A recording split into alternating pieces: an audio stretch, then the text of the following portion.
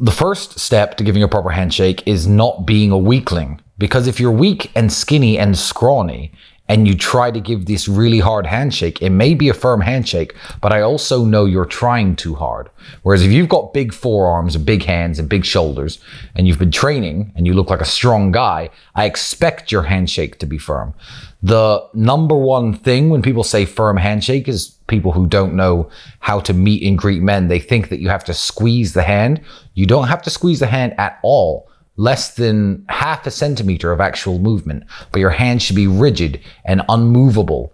You can't have a malleable hand in someone's hand where, you know, if they squeeze it slightly, your fingers are gonna bend. So nice firm hand, you grab and you squeeze just half a centimeter. That's it. No crushing, no trying to show you're stronger than anyone else. It's just the fact that your hand moves and doesn't give anything back. That makes a firm handshake. If you start squeezing people's hands, they're gonna think you're a dick.